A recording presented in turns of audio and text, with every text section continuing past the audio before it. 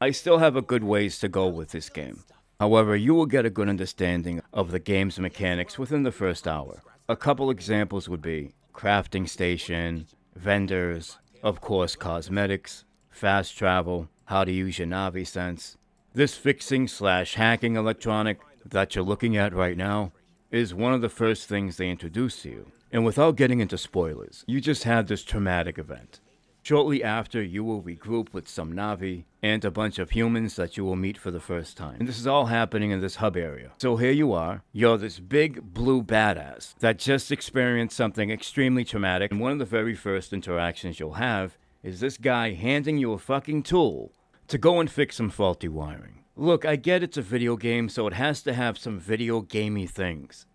But come on, it's just so lazy, man. They're introducing you to these electronic puzzles not even an hour into the game. These exact puzzles we have done countless times before in other video games, including Dead Space, for God's sake. Not to mention the tool itself we've used countless times before in other games. I always thought that Massive Entertainment made some of the most detailed, amazing open worlds from a level design standpoint.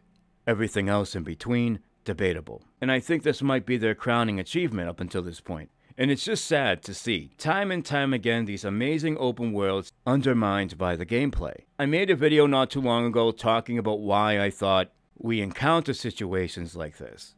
And I think it's partly because whoever's in charge of the gameplay has likely been in the industry for a while, isn't willing to take chances, stuck in their old ways, and so in my opinion they should rotate these guys out after so many years, and replace them with somebody that's hungry, has fresh ideas, looking to make a mark in the industry. Oh, well, you can't replace that guy. He made an amazing game 10 years ago. What good is it if he's just a shell of who he used to be? That's not to say this game is bad, but there's a stark contrast in what you're seeing and what you're actually doing. You feel like you're in this huge, expansive, amazing amusement park, but it's filled with a bunch of rides you've been on before. The open world design is outclassing the gameplay. And that is because they want to apply the same formula, use the same playbook for every single fucking game. People keep comparing this game to Far Cry, and because of that, you can actually point to certain things and say, hey, this is different than how they did it with Far Cry. And while it's a relief that certain elements didn't carry over from Far Cry into this game, but the more apt comparison would be The Division in terms of game design. It's sad, really. On one hand, they're making these amazing open worlds, and this is definitely one of the best under the Ubisoft umbrella. An open world that feels like a generational leap, only to be dragged down by gameplay that feels like it has one foot in the past.